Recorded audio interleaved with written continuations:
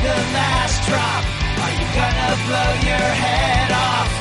Take good aim and don't forget to duck. A life sucks every Monday and all the way to Sunday, but I wouldn't have it any other way.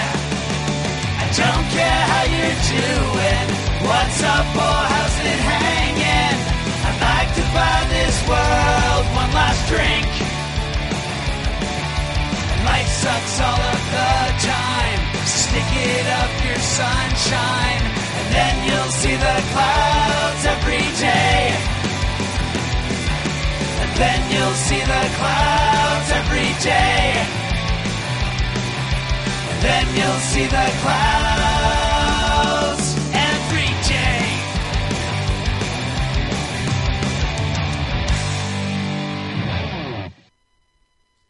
Welcome to The Crazy Life, everybody. Extra welcome to any new people that are listening, and welcome back to those that have been our faithful followers. We love you all. And, yeah, I suck at beginnings, just so you know, everybody. If you haven't figured that already by listening to the podcast, beginnings and ends are not necessarily my forte. But irregardless, to use a non-English word. That was thrown in just for the reaction Bryan gives. Anywho, I'm Jen, of course, the hostess, and my co-host, as always, is Bryan. Hey, Bryan. Howdy. Now that I've given you a headache.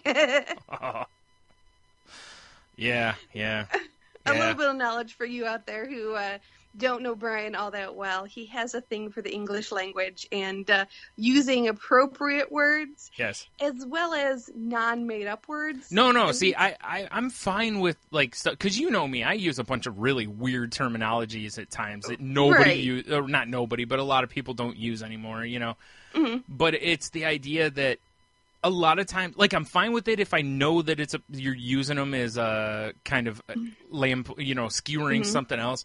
But when it's like when you hear somebody say like supposedly, and it just makes my skin crawl. And honestly, the only reason is because when you say that stuff, it makes you come across as ignorant. Like I'm not a person who I try as hard as I can, unless it's something I'm truly ignorant in. I try not to, give that vibe off. Ignorant. Yeah. So I kind of, I'll do that and I'll correct people as they do it. And I know that makes me the elitist jerk, but I don't care. And that's not a moot point. Yeah. Like I can't even, I shouldn't say mute this time. Yes. That's not even a mute point. Yeah. But it's like me, like when I text someone, I cannot use the like B, then the number 4 for B4. I cannot do that. I can't use UR for your, I cannot do that. And my thumbs go, nope, and fix it. Your thumbs have better grammar than most people. Yes. Oh, it'll take me twice as long to type something out, but I just don't care. I mean, there's things I do that I shouldn't. Like, I don't always punctuate and stuff like that, but the other stuff just drives me crazy. So now, everybody, as your assignment for the week, send Bryan all of your misspelled words and abbreviations and, Listen, I've been known to send people not clippings, but like a copy and paste of a screenshot from like a dictionary. I mean, so... And it was because when I grew up, my mom was always the type that if you don't know a word, go get the dictionary and learn the word. And incorporate it into things you said. I was in spelling bees. I was, like it was just something that I was not passionate about, but kind of passionate about, it's just, your mom was a word-a-day calendar. Kind of, yeah. I mean, but if I came to her and said, what does this mean? She would say, go look it up. And I did. I mean, you've seen it. The one dictionary I had from when I was a kid, that thing is just, I didn't highlight or anything like that, but I mean, I would learn the word and then I would try to apply it to vocabulary. I mean, unless it was some ridiculous word, Right, like disestablishmentarianism. Yeah. I mean, a lot of words like that, you don't get a good chance to, stuff that one in there at the water cooler. No, they're not really banter about words. No. But, no, I grew up in a house where my father was an English major. His best friend is an English professor who teaches Shakespeare. And my brother has above average intelligence, to say the least. And your uncle is also an English. Yes, my professor. My uncle is is an English professor as well. Yeah. So. And yet you still say espresso. And I still say espresso. But I grew up in a house where my dad and my brother would actually play Jeopardy. Not even like the pseudo play Jeopardy, like where you guess at the answers and sometimes you're right. Yeah. No. They both knew most of the answers and would compete to answer the answer. Yeah. It was. Yeah, I get in most families it's probably like Wheel of Fortune is the other example of that. Yeah, that was always more my game. So, because it shows it's not just guessing a lot of times, it's knowing, letter placement and how sentences are structured and that kind of stuff. There's more to it than it's why I get frustrated when I watch the show, because at times I will yell at the TV when people don't pick the more popular letters first. Mm-hmm. You're like, why would you pick an F when S is available? That kind of a thing. Right. It's like S appears in the English language way more than F does. Anyway. It's like, come on, if you're playing the Hawaiian version, you don't go with the consonants, you go with the vowels. Jeez, good thing they don't charge you per on that one. Yeah, no kidding, right? Well, anywho, we kind of went off on track, but you guys are all used to that by now. Mm-hmm. We go off track all the time. I can't talk tonight. Mm-hmm. And you can blame that courtesy of Mike's Hard Lemonades. So, I am on my second, which is unusual for a work day for me. But, so if I get a little tongue-tied or the brain's not working quite right, you know why. If you do want to actually see Jen being quite the drunk Jen, you could always check out, there's an old version of A Little Punch Drunk. Thank you. A Little Punch Drunk that Bryan and I were on way back when, probably about 2-3 years ago, that I'm sure it's in the archives somewhere if you really wanted to dig it out. Yeah, I absolutely couldn't tell you what number that is. I have no idea. You'd have to work hard at it. Yeah. And I believe at that time I was going under the title Dits. So you would have to look it up. Little Punch Drunk with Rambo and guest starring Bryan and the Dits. Yep. So anyhow, a little plug for them guys. Mm-hmm. So how has your week been? Yeah, it's not been a good week. I've had mine either. Yeah, I've had a pretty down week. So sorry. Anything in particular? It's been a lot of stuff. Saturday was my family. My sister-in-law was having a 50th birthday party for my brother, and I woke up at about, I don't remember if it was 10 or noon, with the worst headache I've had in I don't know how long. And to the point that, I was almost in tears. It was so bad. And, I took medicine. I put the cold compress on my head like I normally do. I'm in a dark room, and just nothing was even remotely touching it. So I didn't end up going. And, I'm sure a lot of bad things were said about me, but whatever. Yeah. And, so it started with that. And then, I'll get into the other a little more because it kind of fits more with our topic, but not yet. I don't know, just this week, there's just, it just feels like a Charlie Brown week for me, It just feels like there's kind of a cloud just hanging over my head this week, and it's just, I don't know, it's just been a rough week, so. And we all have those. Sometimes you just don't feel happy. Yeah. And it just, sometimes you can pinpoint it, sometimes you can't. It just is. Yeah, well, like this, I kind of can, but I also kind of can't. It's kind of a mixture of it. I think it's one of those things where, sometimes something bad kind of catches you when you're already not feeling great, and it just, you're like, it just, Yeah. that kind of a thing.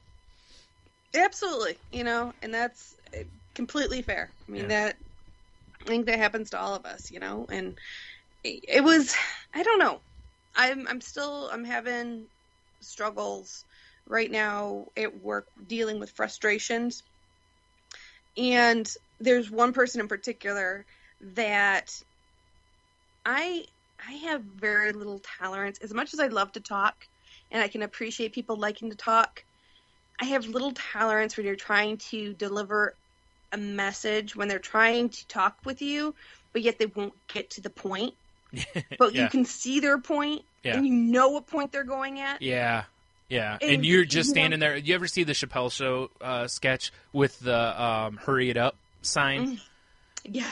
Like, it's kind of that. Like, you just want to pull that out and point at it. Yeah. I mean, and he just has this way. He just rambles on and on and on.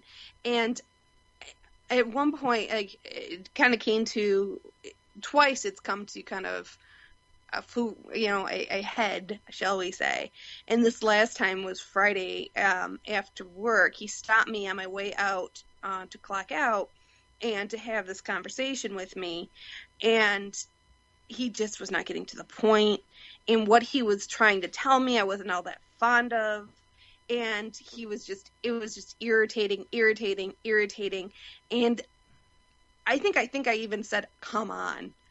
Because, you just get to that point in your head, you're just like, God, come on. Yeah. Get to that point. I fully understand. I'm very much this way. Yeah. Exactly. And I was like, I'm about to pull my hair out and scream at him. And he's a nice guy. Yeah. And he's got good intentions and he's got good ideas. Well, honestly, that's what you ever notice that the people who tend to be this way tend to always be really nice, good intentions, and you're just like, enough. Mm-hmm. Yeah, it's, And, it's one of those things that, as it ended up, so to kind of cut it short, we ended up almost having a fight in the middle of the room. Right. And because I was irritated and frustrated, and he was irritated and frustrated. Yeah. So we were just feeding off of each other, and it just escalated. What you should have done was just walked over, clocked out, and been like, I'm not on the clock anymore, and left. Right. And that's pretty much what my boss said. Yeah. So my boss, of course, come Monday, I get the call. I'm like, okay. It's the principal's office. No. Yeah. Not quite, because principal's office is technically HR. And I didn't go to the HR office. Yeah, that's true. You're right. Yeah. But... Yeah, you went to, a counselor's office. Exactly. Yeah. So I got called to the counselor's office. Yeah. And she's, talking with me and stuff. And they understand what the root cause of my frustration, they get. Yeah. They understand why I'm frustrated. So we go and we sit down, and, we're talking, and she's like, so I guess you said some things that were pretty heavy on Friday. And, of course, I'm thinking, because my memory is just not good. Yeah. So I'm doing the rewind. Again, by this point, I've completely gone past it and whatever, dealt with it, and it's done. So in my head, I'm going, what did I say? Yeah, right? Because she's not going to tell me. I have to tell her. So now I have to guess which part. Well, you don't have to. I mean, you could just go, I don't know. Right. It's like, what did I actually say? Like, listen, lady, when I holla at suckers, I don't pay any attention to what I'm saying. The words just kind of come out. Yeah. So, and then I kind of focused on a couple key points that I made very vocally. So I figured maybe these are probably what she's talking about. Yeah. So we kind of rehashed them or whatever. And then when I said, honestly, I'm over it. It was what it was. I'm past it. Yeah. I said, if he's not, that's perfectly fine. I'm absolutely open to sitting down talking with him. If that's what he would like to do, come see me. I'm more than happy to sit down. We can talk it out and do all that good corporate stuff. I said, that's fine. Yeah. If he's cool with just letting it go, I'm cool with that too. I'm fine. And I said, honestly, all I want to do is I want to come in, I want to clock in, do my job, clock out, and go home. Yeah. She said, well, that sounds like you're just going to be doing the bare minimum. Like, no, that means I'm trying to be efficient. Like, this guy is taking an hour to tell me what he could tell me in 5 minutes. The other 55 minutes I could be doing work, but I can't because he's just rambling on. Well, all of a sudden I had a flashback to Office Space, to which, if any of you have ever seen that movie, you know exactly what I'm talking about. For those of you who don't, you must. It is not... not even an option. I absolutely had an Office Space moment, too. Like, there is no option. Yeah. But in my head, all I could hear of is, are you really wearing enough flair? Yeah. And that's, seriously, it almost like her mouth was forming those words. Yep. And she was looking at me, and I'm just like, oh my God, we're having this conversation. And I almost looked back at her and said, well, how much flair do you think I should wear? Yeah. And Yeah. I'm like, no, me as a worker, I give you everything. When I'm on the clock, I give you everything I got. Yeah. I said, there is no stop for me. I just boom, boom, boom, boom, boom. I'll do whatever you need me to do. I will work my little heart out. But when I'm off the clock, I'm off the clock. Yeah. And I made a very firm statement. And those of you out there, and part of being bipolar and living with being bipolar for the years that I have, I know my limits. Yep. And I'm very well aware of, I have very firm limits when it comes to work and personal life. I can only work a certain number of hours in a week. Mm-hmm. And, to me, it's usually around the 50 mark. Yeah. 40 is optimal because we all have to have a paycheck. Mm-hmm. But I can give you some overtime. Yeah. And still be okay. But any more than 50, it gets me off balance, gets me extra sensitive because I runs into my sleep. I don't get enough sleep. Right. I get more sensitive. And there's science behind this, not just with bipolar people. There's science behind that, the more hours people work. I mean, it seems like duh, but, it's the more hours people work, they tend to not be as productive because they're tired. They're just worn out. They start making mistakes. Then they've got to correct them. And really, you can almost get like a perpetual motion kind of a thing going because you could have to keep working overtime because you can't get the other work done because you've made mistakes. Now you have to correct it and do this other stuff. Now you have to stay over. You know what I mean? And so it's, yeah. Exactly. Like with this, if you're on your way to clocking out, he should have just let you clock out and save this for Monday. Yes. Really, that's what should have happened. And it's, because really, who hits up somebody at the end of the day for any sort of a potential conflict? It wasn't intended to be. Oh, okay. It was intended to be of, hey, this is what I'm thinking, and we should do this and that and the other. And my response back, because I don't really want to go into too many specifics. Right, obviously, yeah. Because, just for obvious reasons, as well as, quite frankly, people, you'll probably be bored. Yeah. If you're not bored already, you would be bored. Because it's normal work junk. Yeah. But, he had some ideas of trying some different things, which I'm fine with and I'm open to. My thing is, though, if you're going to bring something to me that you want to try differently, you need to at least gain my confidence that you know what I'm doing in the first place. Yeah. Don't bring something to me and say, hey, you need to do this differently when you don't even know what I'm doing in the first place. Yeah, it's just part of the whole process, Mm-hmm. So it's like the whole, he wasn't listening, I wasn't listening, and it just got messy. But, so, and then, the wonderful question of, are you happy here came up, which is always a fun question. It's like, no, it's work. Yeah. And that's always a fun one at work, because what's the right answer to that if you're happy here? Because if you say no, then you know what, you're asking to be fired. Right, but if you say yes, then it's, well, you're not acting like it. Yeah. Yeah. Like Bryan over there is wearing 34 pieces of flair. Mm-hmm. What do you think is the appropriate amount of flair to depict you? It's, it's all of that junk. It is. And I'm an HR major, so I understand blowing smoke in these questions. Right. That's what I was trained in. Whereas, like, I'm the type that, like, just sitting there asking me that goes, Like, to me, the counter almost is like, are you happy with my work? Because if not, then why am I still here? That's all that matters is you're happy with me. It doesn't matter if I'm happy here. All that matters is you are happy with my output. If you're not, why am I still employed? I mean, really, that's all it comes down to. Everything else is just bull, and it's time wasting, and it's all out of management books. Actually, I just had a conversation in a Kik group that I'm in. One of the guys told me about how he has to now do a canned greeting when he answers the phone.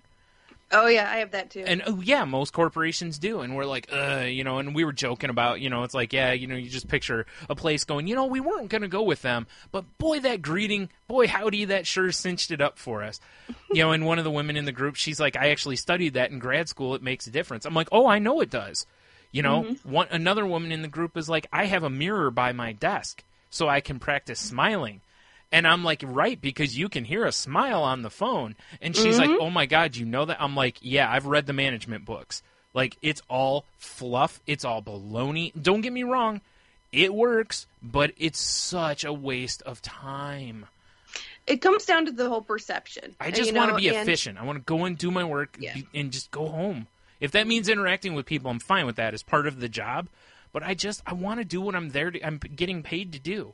I don't want to stand there all day beating our gums over getting nothing done. Because how long were you in this meeting? Well, the argument was about an hour, and this meeting I had with my manager was a good 20 minutes. Okay, was anything fully, truly resolved at the end of the meeting? No. See what I mean? An hour and 20 minutes of essentially wasted time. Yeah. I mean, other than they know that I'm seeking other employment elsewhere. Yeah. But that's I won't quit, but right, they know I'm looking. But you get my point on it. It's like that's what this kind of stuff. That's why I don't like it. It's like I know people like me we get moved around a lot in places because we're antisocial or I question too much or what. It's like I only do that stuff so I can understand the job better, so I can do the job better. That's it. That is it. Other than that, I'll shut my mouth and you won't even know I'm here. And I mean that in the best possible way. You'll know because you'll see, hey, he's doing his job. That's exactly how you'll know I'm here, And to me, that's a perfect employee. That's what they should want. Not, it's like we don't have to have a jamboree at work. If that's what you want to do, you're probably not going to be a successful business. I don't know. What do I know? I don't know. Well, and here's a treat for you folks. Are you ready for this? Here's my corporate voice. Thank you for calling X Company. My name is Jen. How may I help you today?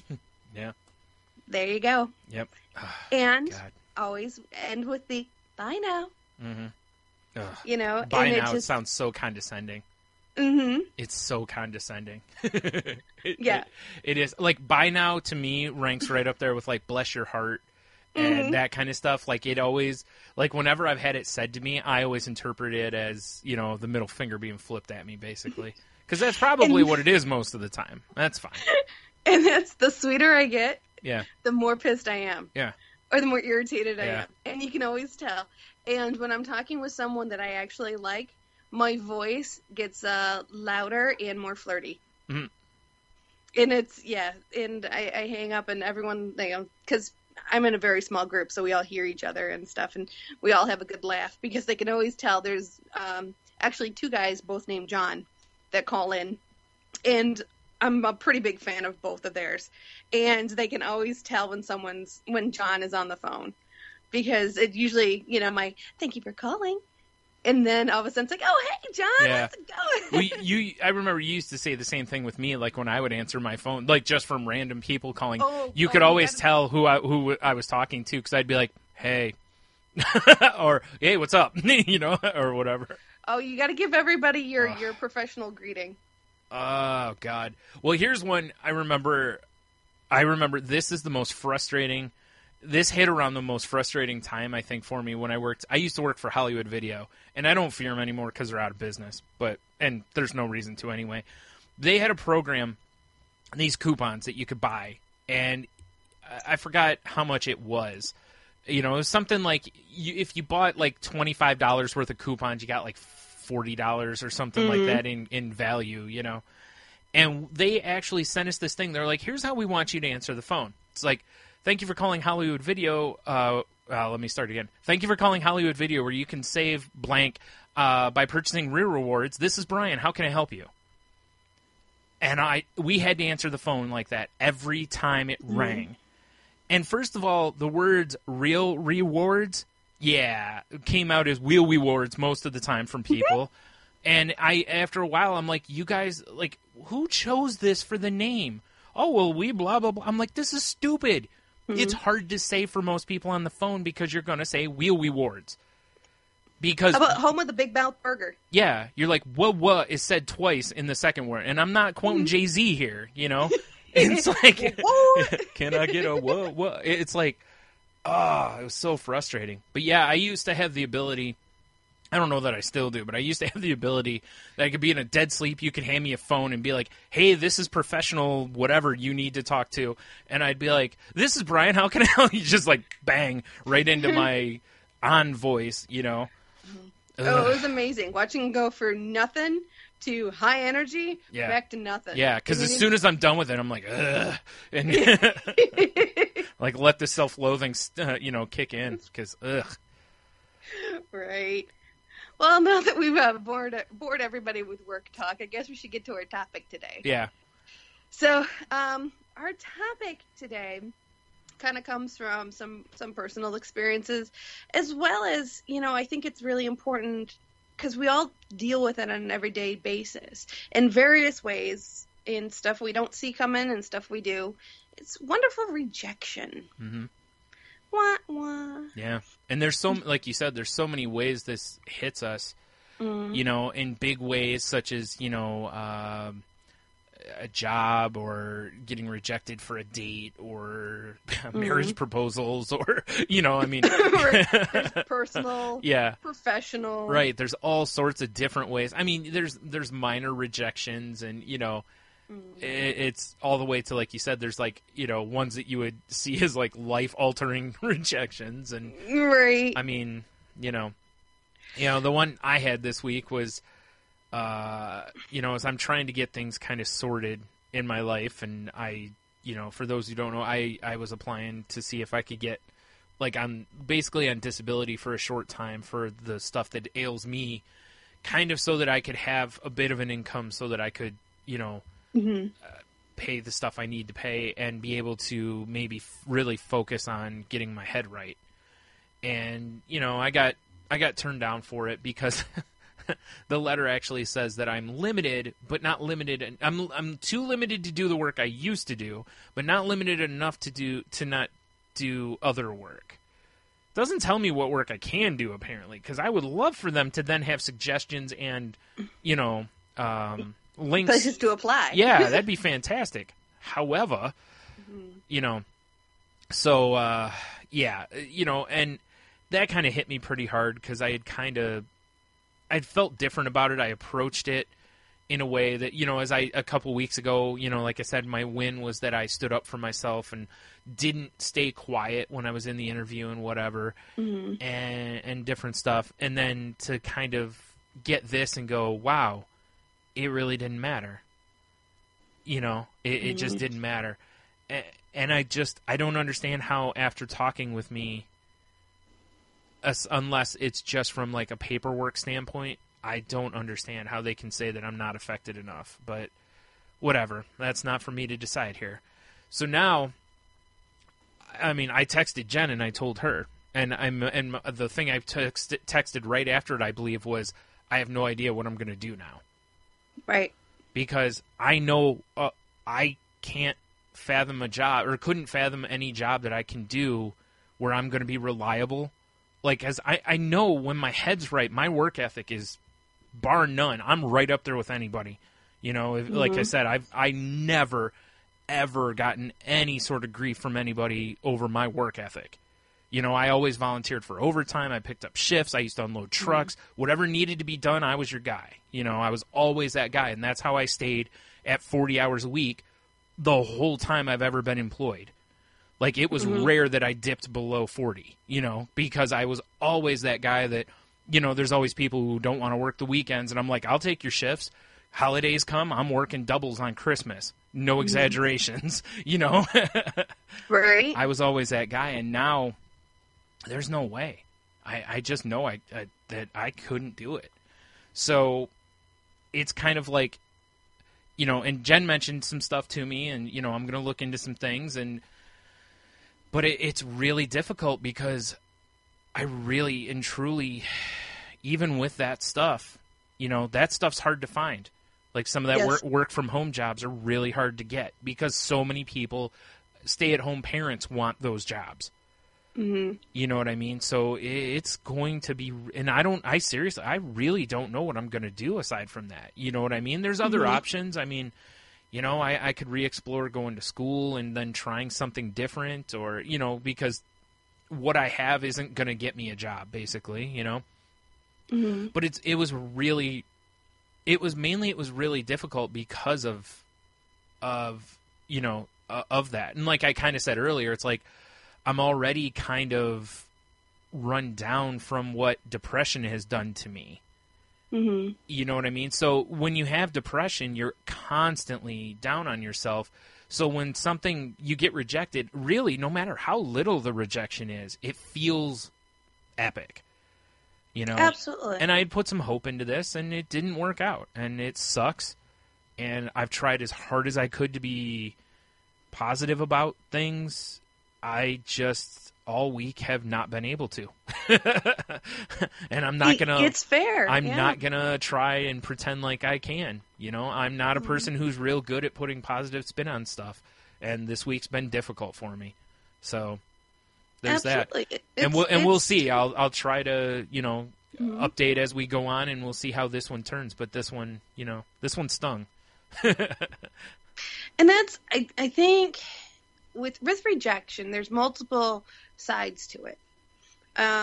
You know, just like any big emotion that hits, you know, whether it's death or you know, happy things like, you know, engagements, weddings, and all that good stuff.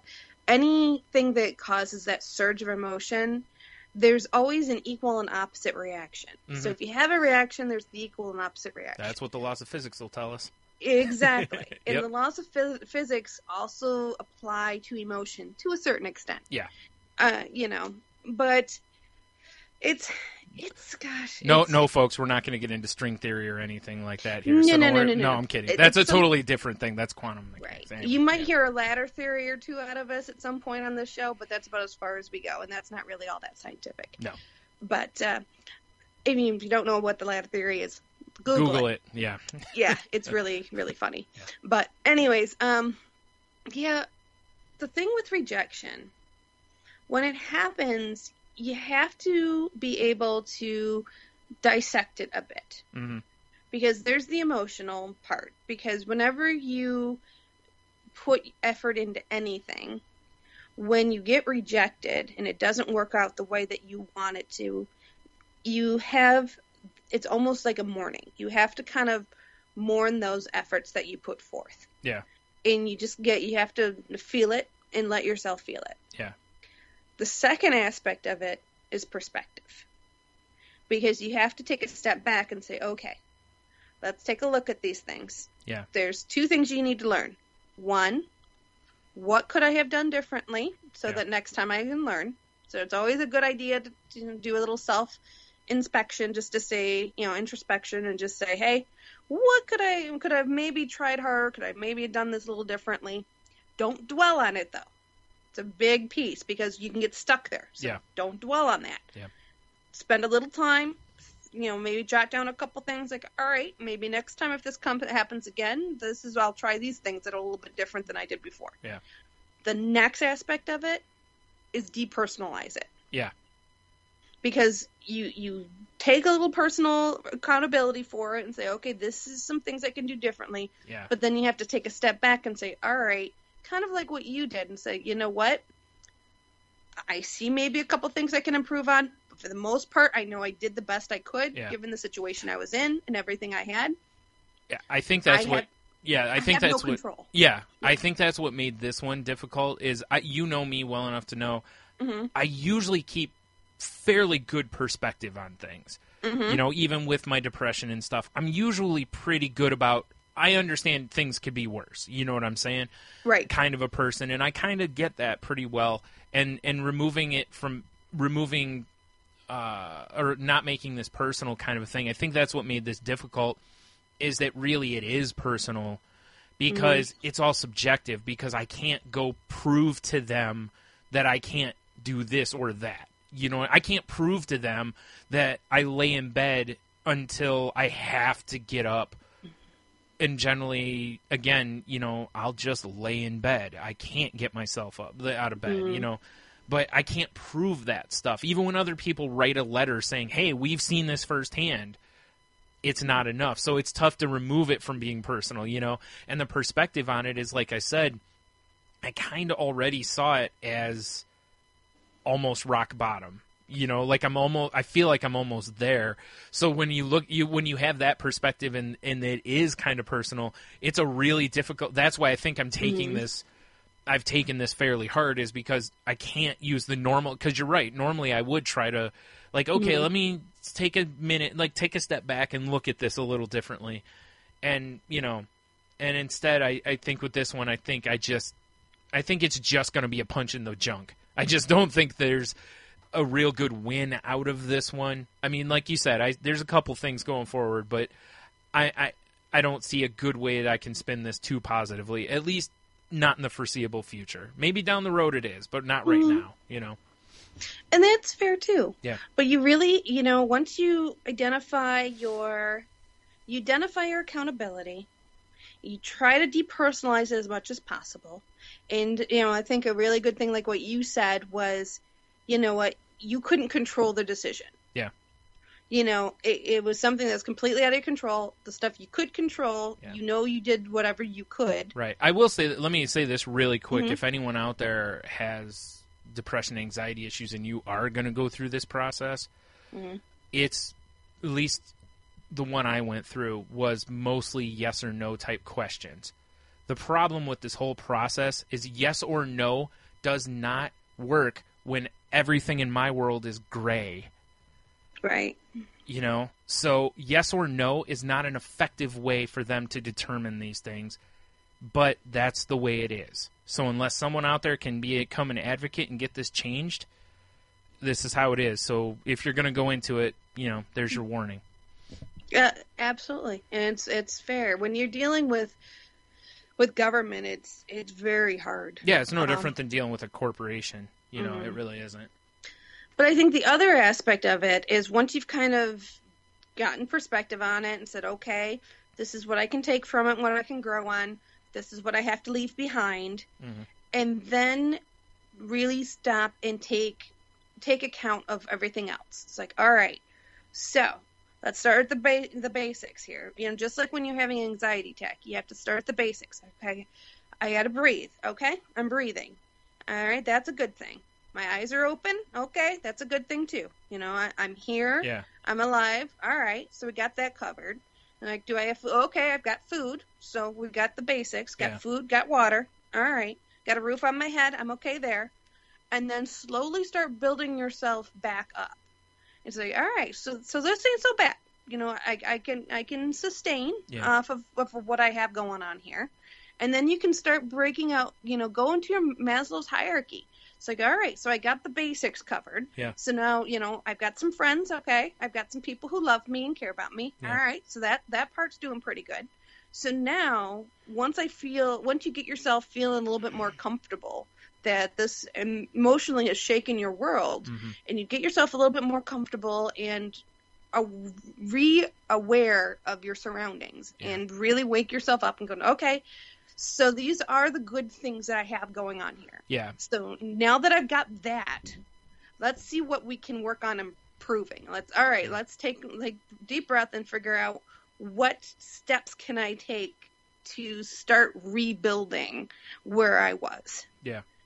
You know, and I think it's tough. I actually watched just an amazing movie about something not similar, but it was a movie, and I'll look up the name before the show's ended so that I can let you guys know which movie it was.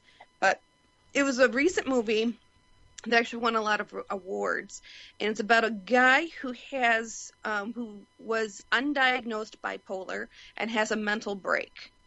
So he goes into a mental hospital. They legally put him in a mental hospital due to legality issues and stuff. Right. So he had to be there for 8 months. Which means he was a danger to himself or society at that point. Then I would assume. Right. Okay. Because I think that's the only way they can actually force you into. I mean, unless you've committed a crime. So, yeah. Which he did. Okay. So yeah, I mean, I don't want to give it too much away because it's a good movie. But so he gets put away into the mental hospital, and he comes out. The movie starts with him coming out of the mental hospital and trying to jump back into his life. Yeah. And it's something that really resonated with me is the first few days was him kind of running around and seeing people. Like, he goes back to his old job. Yeah. And, of course, he can't work there anymore because he was a teacher. And so he goes back to his old job, and he sees the woman going in. It was like a Sunday, and he sees a woman going in, like the secretary or something. And he's like, "Hey, how's it going? And see, I'm doing great. I lost a bunch of weight, and I'm just a good spot and everything." And she was scared of him. Yeah. And he was trying to convince her. He's like, "No, listen to what I'm saying. I'm good now. Yeah. I'm fine now. Right. Everything's good now." Yeah. But really, it'd be no different than someone who goes to jail. Yeah. And they come out, and, like, let's say, they went to jail for a felony of some sort, like, I don't know what, but, a gun, assault and, something like that. And then they do the same thing. They come out and they're like, you know what, they've done a bunch of introspective, they've got some therapy, they're in a good place. You're still going to be terrified of them because you know what they did, basically, or, yeah. And and everyone was kind of walking around eggshells on him and stuff. He's like, no, I'm good. I got my word that I used when I'm getting upset. Yeah. I've got my medicine. I'm doing good. Yeah. And he got so frustrated because everything that he tried to do, which was good, no one would let him, and no one would listen to him. Yeah. Or believe him. So it was almost like he was constantly being shut down and put into that dark space over and over and over again. That makes sense. Yeah, I can totally see that with somebody coming back from like military service or getting out of jail, or just where the world keeps moving even though you're in a different segment of it, or your part of the world doesn't move the same speed, and then you're reintroduced to society and you have to catch up. You're the car merging, and and yeah, it's tough to get up to appropriate speed to not inhibit the traffic. And it is, and it's well, like I said with me, I used to work 40, 50, more hours than I could count, basically. Well, not really, but you know what I'm saying. I used to work a ton of hours and stuff, and now I don't even think I could keep a 20-hour-a-week job. I would have such a hard time doing it. And it's that same kind of a thing, is at this point I've been basically reduced down that, to build back up. And I don't mean because of this recent stuff, just in general, the years of fighting this have just worn me down so much that, again, it's why I always advocate go get help, because I waited so long before I ever even talked to anybody and started learning about what was going on. But, that now to even do menial stuff, like just something I know 100%, like there's no question I couldn't do. Again, the liquor store up the street was hiring. They were looking for managers and someone to stock the beer cave, basically. I could do either job. I really could. I'm qualified to do either of those jobs. And I was just, the idea of it, there was just no way. Terrified you. Just terrified me. And I don't mean like in any sort of a sarcastic, I don't want to deal with the public, because you could stock the beer cooler and never see anybody aside from coworkers. But it's the idea that I'm just the idea of like, I just know that I can't go put in the days. Like, I know I would call off. And I think part of it in my head was that I was raised with that you don't half-ass something. You do it right or you don't do it, basically. And I think that has become a problem for me at this point. It's become a barrier. It has. Whereas for most people, I think that's a great way of doing things, because I don't like people who, put in half efforts at work. It's go in, like you said earlier. If I'm here, I'm putting in full effort. That's who I am as a person. The problem is the being there, Right, and I think you would surprise yourself. I might. I don't know. But that's the thing. I think you would surprise yourself at what you can do. Well, the problem... But it's jumping over... It's a lot like what you said when you first were trying to get... finally trying to go and get medicine and stuff. It's there's so much overwhelming fear and barriers that you have in front of you. Yeah. That it's almost impossible for you to take those steps. Yeah, I've put so much furniture and baggage in front of that door that it's nigh impossible to open it without some help, basically, and... Right. And, but that's where this other stuff, like you said, with some of the at-home type jobs, maybe there's something I can find or something that'll, work to kind of get me feeling okay again with that. So where maybe if I put in 15 hours or 20 hours a week, I can go, okay, well, I did this, so, Yeah, and then use those steps exactly to kind of to rebuild yourself. Yeah. Because it's tough, and it's also very difficult having someone rely on you when you've purposely put yourself in a situation where no one does. Yeah. Part of the separation from mental illness, part of it is pulling yourself away from people and getting yourself in a position where no one relies on you for anything. Yeah. Because then you have the freedom of doing whatever you want to do. Because plus, no one's relying. Right, and I always told you, I don't generally ask things of people because I don't want them to ask things of me. Right. Like, that way I can't disappoint people. That was kind of the mentality, even though it doesn't fully work that way, but it's, No, it doesn't. Yeah. But it's just, again, it's these things that come along with the whole mental illness thing. Yeah.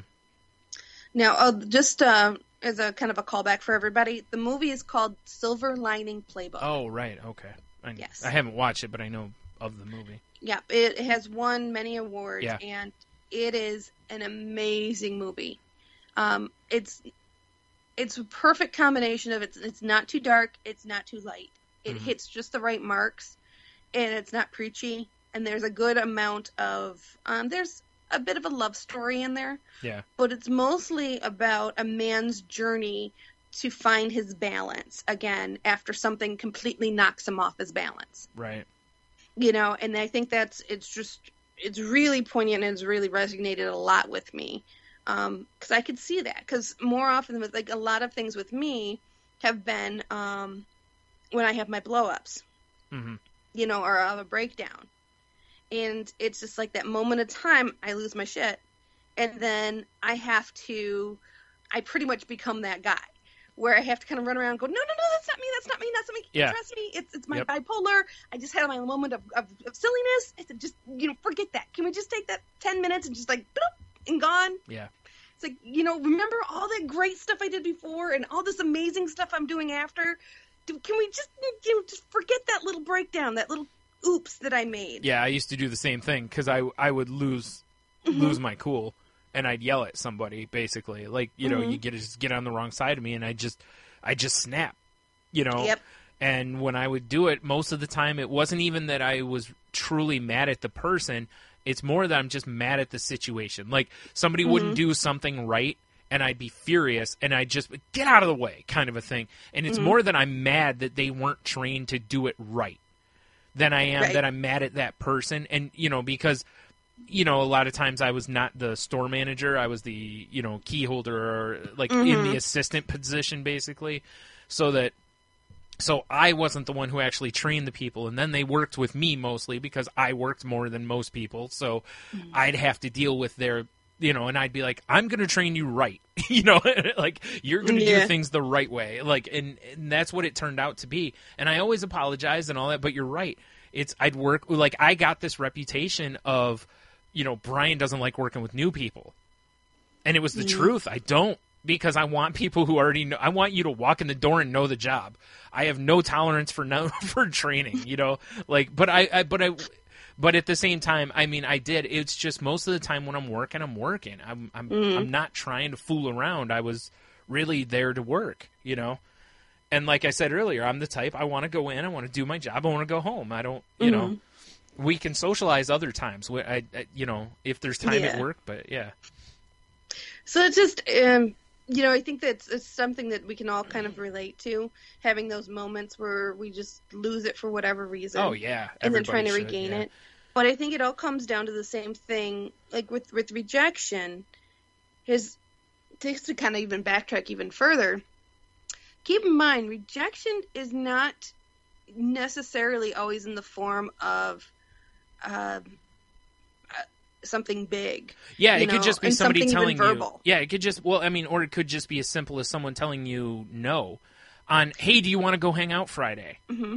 Nah, you know, I don't really feel like it. Hey, do you want to play video games tonight? Nah, I don't know. You know, it could be something that innocent, but maybe you were just like, I don't know, really excited to play a new game with somebody, or you know what I mean? It could be just something like that, just that seems inane, but you're like, you know.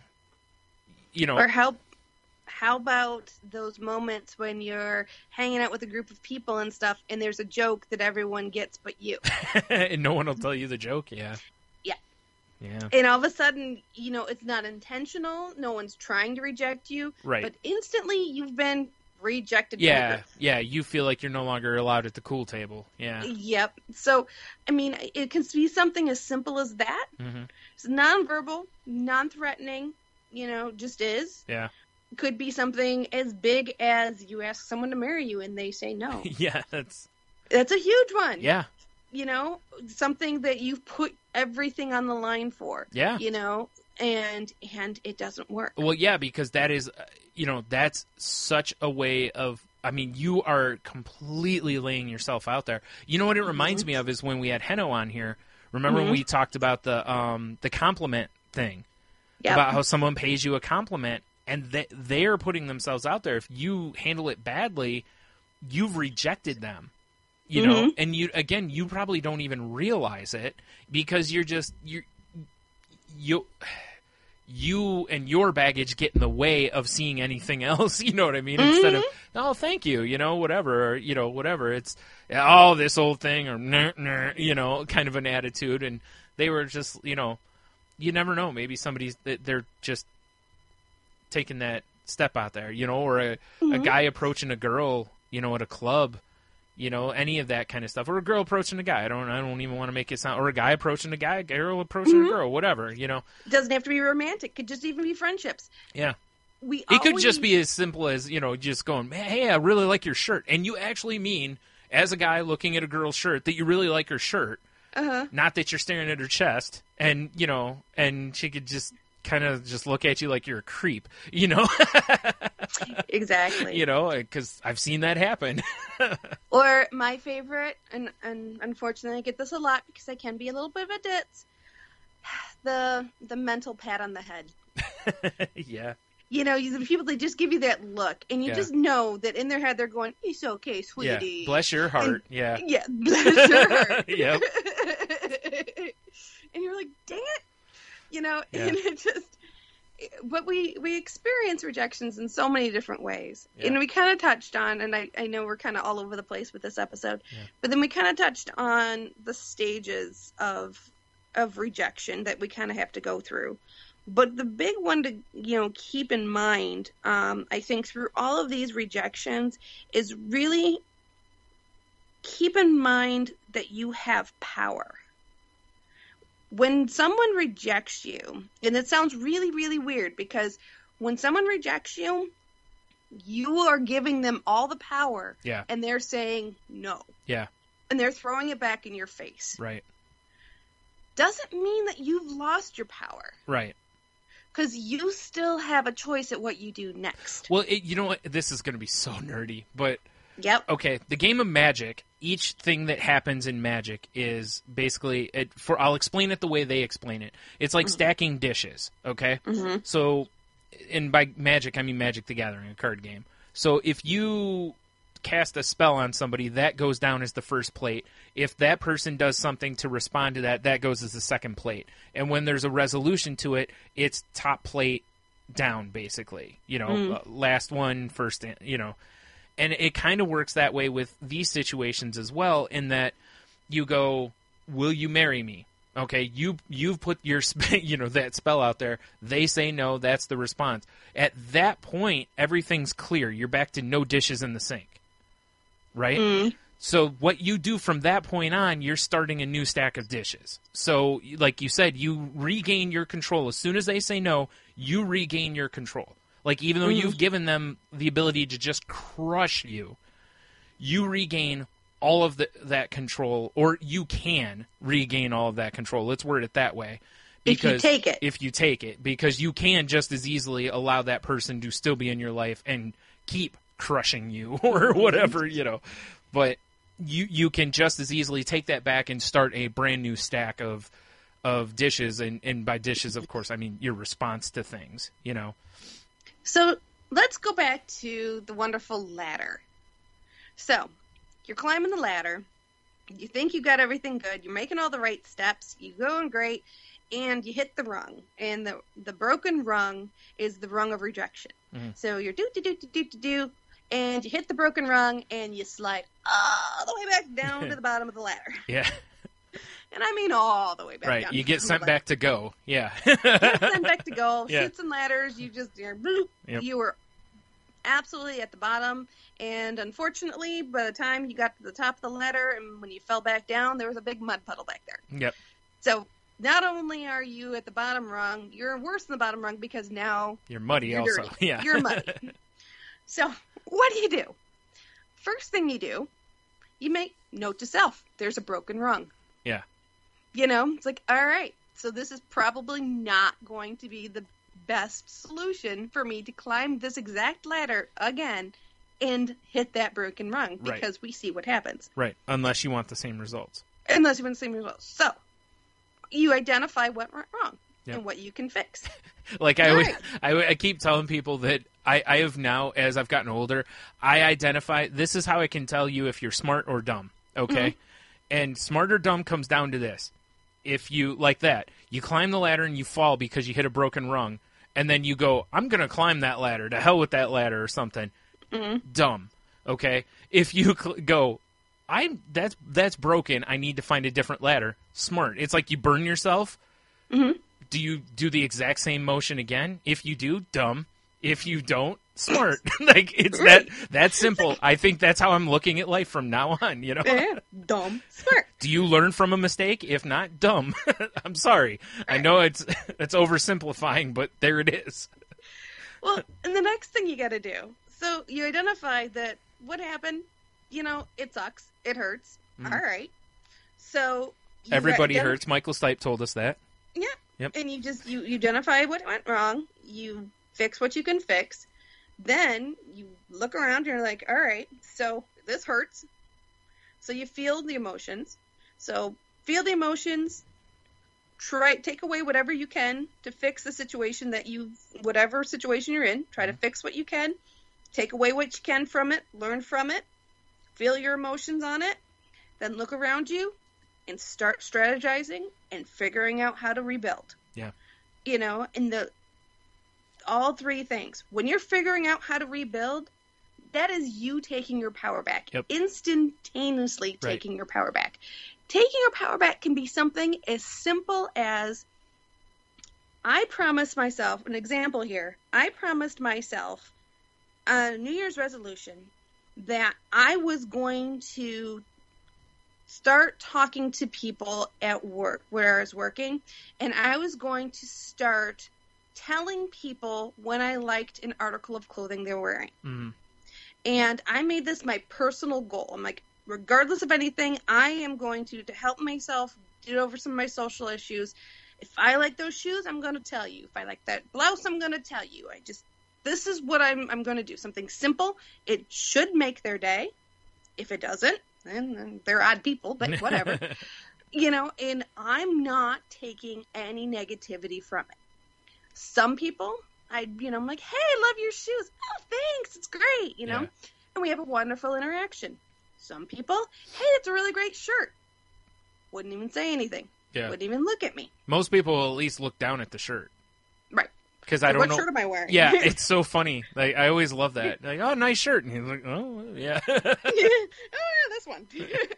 But, and I put my power out there by saying, hey, great shirt. Yeah. They rejected me by not even responding. Right.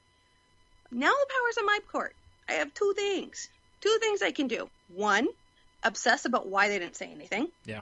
Maybe they didn't hear me. Maybe I should call. Maybe I should say it again. Yeah. Maybe I should do this. Maybe they don't like me. Yeah. A million and one things can go in my head. Or I can take my power back and say, guess they didn't hear me, and move on. Yeah.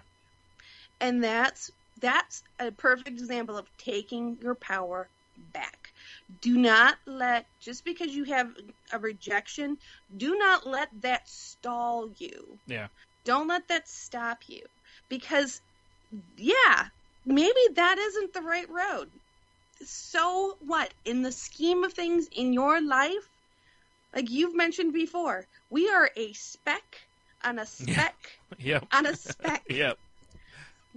Flying through the atmosphere in the universe. Yeah. This one little rejection, no matter how huge and life-changing this rejection happens to have been in your life, Yeah. it means nothing when you take it and you compare it to the, hopefully for everybody, 90-plus years that we have here on this earth. Yeah. Maybe some people 60-plus. But, regardless, we're not going to focus on that aspect. Right. But take that, make sure you put it in perspective, take your power back from it, and then start rebuilding. Yeah, something we didn't mention a little bit too, and this goes back to a few weeks ago too, is this is where your support system is really important.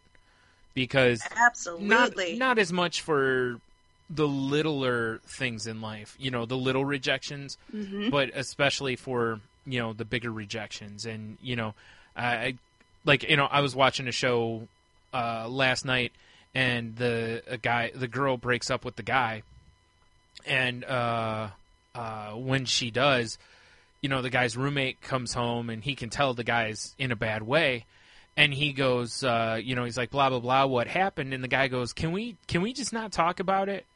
I just need to not, and then they end up cooking together. Like, because the one guy has no idea how to cook, so the other guy starts teaching him how to make a pasta sauce, like a marinara sauce or whatever. And that's kind of what they did, and it's like that was just as good probably for him as if they sat there and just fleshed out the whole thing again, Like, there's no reason to dwell, like you said earlier. That's kind of where the guy was at. He just, so, yep. Your support system, even if it's, hey, let's, I don't know, go have a beer, let's go have dinner, whatever it is you need to do, that if you've got that support system, that's why identifying people who are willing to be that support system, like, when you realize that somebody is willing to stand by you, no matter what your mental illness tries to put in between the two of you or whatever, when they're still willing to stand by you, make sure you utilize them in situations like this. Especially, like I said, especially for the big stuff. The smaller stuff depends on what it is. Sometimes you just need to vent about the small stuff, but I wouldn't go to support systems over every little thing that bothers you, because you'll probably notice your support system getting smaller. Well, and everything's built on choice. Yeah. And that's the other big thing that you have to make sure that you keep in your mind. Every situation, there is no situation, and I challenge you to throw me any situation you could possibly think of, no matter how insane, on Twitter, toss them at me. I guarantee you there are at least two choices that you can make. Yeah. In every situation. At least two. Probably a lot more. In fact, most of them have a lot more. And to generically put it, it's to do nothing or to do something. I mean, you always have those two options. You know, so yeah. So worst case scenario, you always have those two options. Right. Because just like, you know, when you see on TV or something and someone will, you know, like, well, doing, you know, or like, you know, how it'd always be quitting's not an option. Be like, yeah, actually it is. Quitting really is. Quitting's the easiest option, in fact.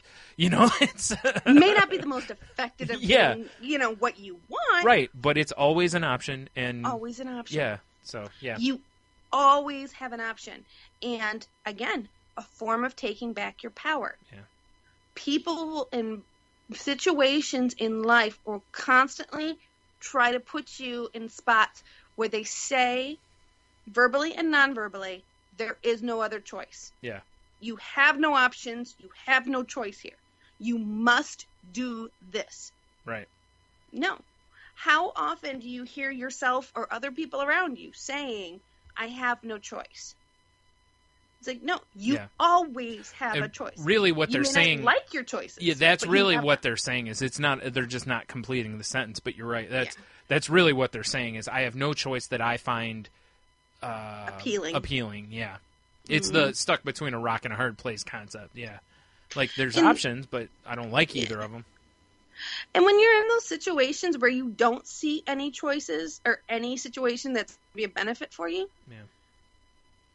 That's when you bring people in too. Yeah, you know, rely on your support system. Yep. You know, seek out other people. Say, look, this is the situation. Yeah. I'm seeing no options here for me. And again, a support system does not have to just be like family and friends. Support system can, and many times includes therapists or doctor or whatever, a professional. So don't forget that in the process as well. That if you feel you don't have a support system, there's always potential for a support system. You know, there's tons of people online that are, you know, that'll listen to people and, you know, you can find online chats and stuff that's what it's geared for. So, whoops. Or even blind Twitters, you know? Yeah. Shoot questions out to Twitter and just see who responds. Yeah, that's true. You know?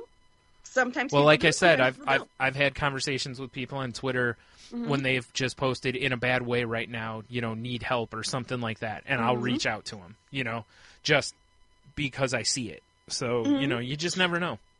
You never know. But we should probably wrap it up. We're getting long here.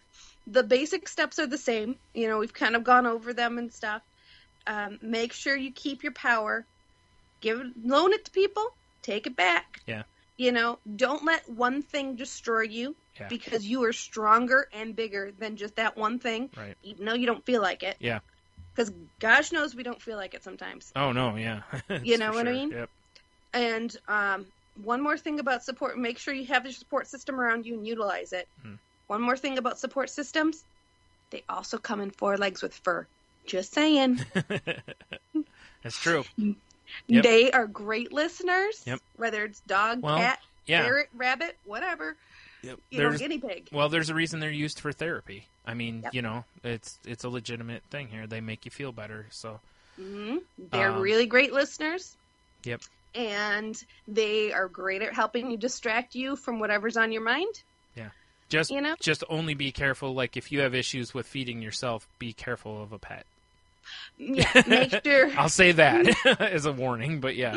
Make sure that you're at a place that you can take care of somebody else. Yeah. You know, because they do rely on you, or at least set up a situation where someone can help you take care of them. Right.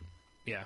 But or if nothing else, just go spend some time at, you know, like the Pound or something occasionally, or whatever. Go spend volunteer. Some time. Yeah, exactly. Volunteer. Go for it. That's what I was meaning. Yeah. Yep. So. Yep. Everybody needs petting and walked and all that other good jazz. Yep. So, anyways, you're right. We should probably wrap this up. Yep. But if you would like to continue the conversation with me, you can always reach me on Twitter at Jen's Crazy Life. Like I said, I don't post all that often. I am trying to post more.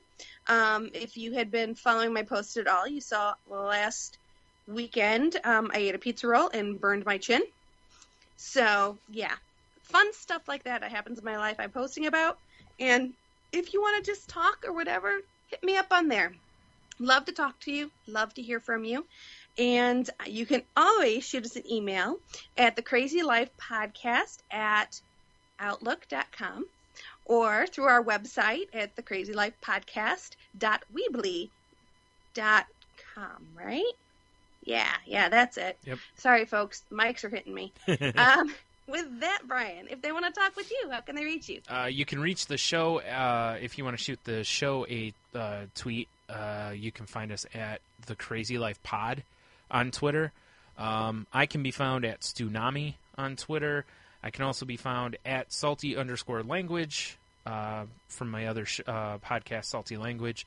And that show's website is saltylanguage.com if you want to find all the links to anything you need from that show. So, and also our intro music was done by our pal Heno. You can find him on Twitter at IdaHeno, and he's got if you need like podcast music or anything like that, like intros or whatever, he's been doing a good amount of them over on. He's got some posted over on SoundCloud. I believe it's Monkey Tongue Productions is what he's under. If you need a link to that, hit me up or reach out to him, and I'm sure I'll be more than happy to talk with you also. As I say, oh, you know what we didn't do? Do you have a win for the week? I think the win for the week for me is getting up every morning, getting my butt out of bed and going to work. Because it's been tough. It's been tough to do that. Yeah. And I took a weekend off. I took Saturday and Sunday. I left the house once to go down to the gas station to pick up a couple things and come right home. Yeah. So I opted out this weekend from society. Right. And that's enough wallow time that I'm allowing myself. Fair enough. And now it's time. I overcommitted. Now I undercommitted. Right. So it's time for Jen to just keep that ball rolling. Right. And so I'm working on that. But a win for me has been getting out of bed and getting my butt to work and doing that. Right. That's pretty good. Yep. Mine was probably that even with this getting me down and stuff, I really did try to kind of figure out, like, I immediately went into what's next mode rather than woe is me mode. Like, don't get me wrong, I had plenty of that too, but I didn't let it completely consume me. Good. I still was trying to figure out what my next step will be. So. Yep, you didn't see it as an end. You saw it as a word block. Yeah, like I said, I saw it as a good punch in the stomach, but not enough to keep me down, I guess. Exactly. That's awesome. That's a huge step for you. Yeah. So I guess with that, as always, I'll remind everybody that we are not doctors, trained therapists, licensed anythings. If you do need actual help, please seek it. Go to your doctor, go to a therapist. If you're a person with low income, most states have some sort of mental health programs. So, and again, we all have the most powerful knowledge tool ever at our fingertips pretty much all the time. So you can find ways to get help there. If you're in a dire kind of a situation or you're feeling really dark, please call the suicide hotline number. Don't do anything drastic because it's just not the way out. It's just not the right answer. Mm-mm.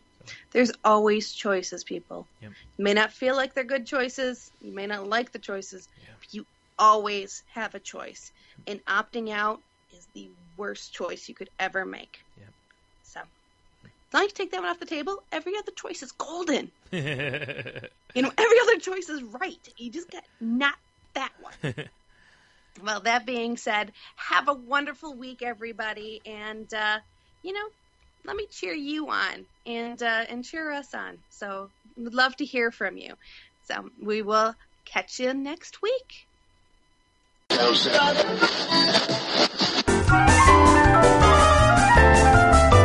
Welcome to the Wicked Radio Network. Susan, open the door. Oh my God, what happens now? He's gonna break down the door and she's gonna hide.